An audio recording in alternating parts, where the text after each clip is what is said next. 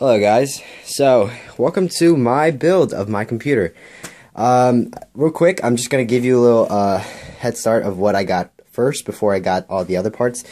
So I purchased the MSI Z87M Micro ATX motherboard with 2 8GB of Ripjaw RAM.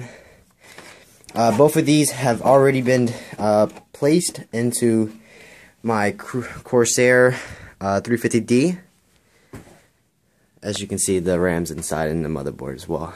I've already done a little bit cable attachment and cable management with that.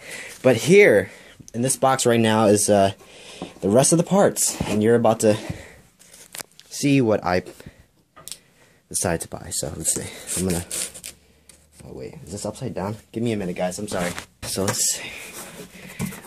I purchased this on, I believe, on Thursday of last week, and it's come out. It's shipped a little bit earlier today. So, alright, so right away, first we noticed that the processor, 4770K. This is a beast. Let me just get rid of this bubble wrap. I'm sorry I don't really have like a working bench to be doing this professionally, but I'm using what I have. Cool, free Assassin's Creed. That's awesome. I've went with a more cheaper style of a SSD, but if you look at the read and write speed, it's actually more than the Samsung A40 Pro series, which I have on my laptop over there. Oh yeah, I don't know if you guys wanted to see, but this is basically my current working bench. I have a monitor attached to a laptop, Razer Desktop keyboard, and Nexus 7 tablet. But moving back to the main things. Toshiba 128 GB SSD. This is going to be great if you want to have a cheaper alternative for SSD, and you get great, amazing write speed. Alright, that's second item. And this was given free from Newegg, which is something I am very grateful for.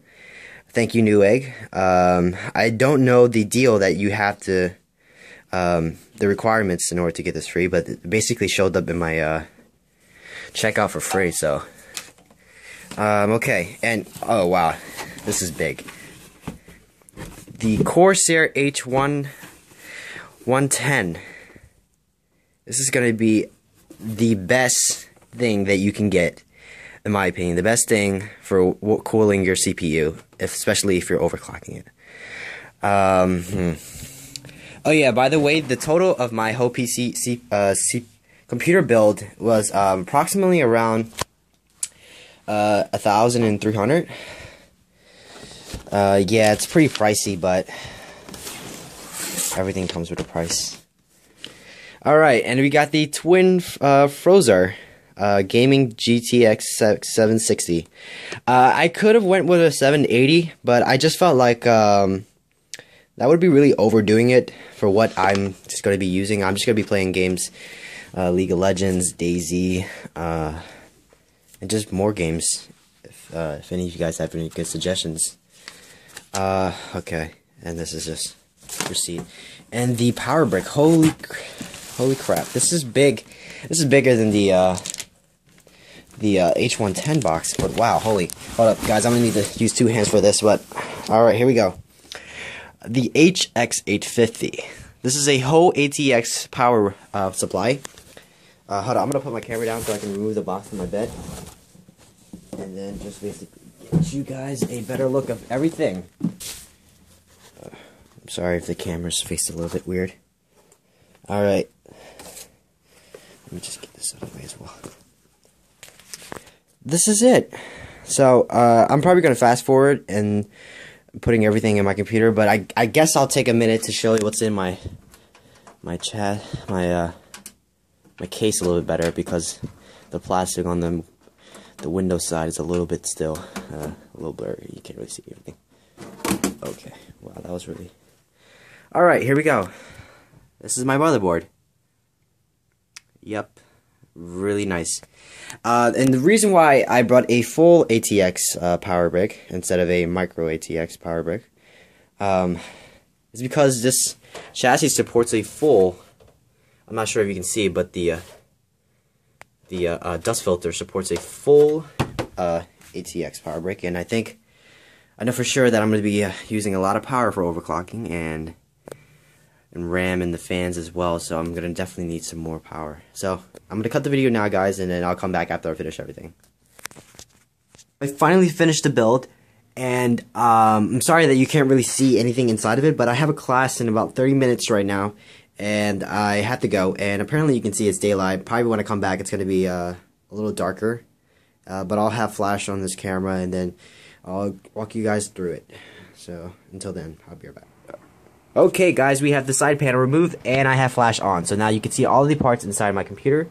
Here's the Corsair H110 with the two dual fans intake system, and I have my RAM right there. If I can get it on the side and get a little focus, see G-Skill, 8 GB, 16 total. I have the i7 477K clocked at 4.5 gigahertz. And yeah, here it goes is the power brick with, I have a I think a terabyte Barracuda, and the Toshiba is in this tray right here. But obviously here is the graphic card. It's I have it hooked up with 2 PCI Express for full power, and honestly, like, it's amazing. It's so beautiful. It runs games phenomenally. I like never experienced games. I used to. So this was my old gaming system. I always played games on this. It has a dedicated graphic card, NVIDIA GT660M, I believe. I'm not really sure. But okay, what else? What else am I forgetting in here? But yeah, the motherboard, you can see itself, has the flashing, well, the nice cool audio boost color. And it also has another LED light. Lights up MSI on the motherboard, but obviously the graphic card's blocking it, so you guys can't see. Yes, so yeah, it's beautiful. Cable management is obviously like great. You can barely see any cables. Oh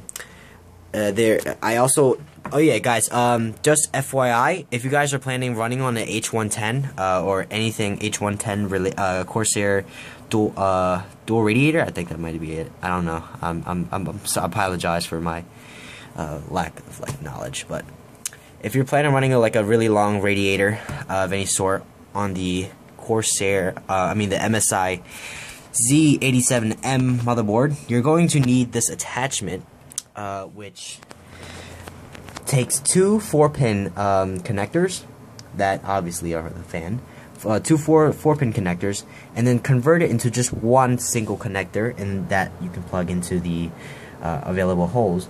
But sadly, the MSI Z87M only has 2 slots for CPU fans, and then 2 at the bottom, which you probably can't really distinguish. But also something to note is that you're going to have trouble mounting a second case fan on this side because of the tubes.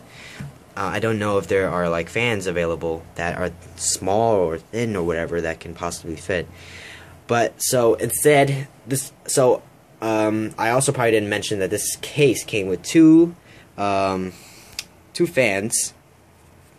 I'm sorry, I gotta keep everything focused. 2 fans, 2 case fans, one in the front, which I'll show right now, and then one right here, which I removed. So that's also how you remove the front panel for the fans. Okay, so right now from the bat, you can tell that these fans are different size. The top was originally from the back end, and then the bottom was actually always there. So I had a choice to either buy a new complete fan that's the same size as that, or just use that for now. And obviously, it's so much better to just use what you have now. So that's what I did. I took the fan from the back, put it in the front, and attached it quickly with ease, I should mention. Sorry. But yeah, it was so easy to figure out what was the problem. I mean, like what to do next. Okay, alright, I'm gonna put back on the case and give my final opinion. The computer is amazing. I cannot say more, and I will not.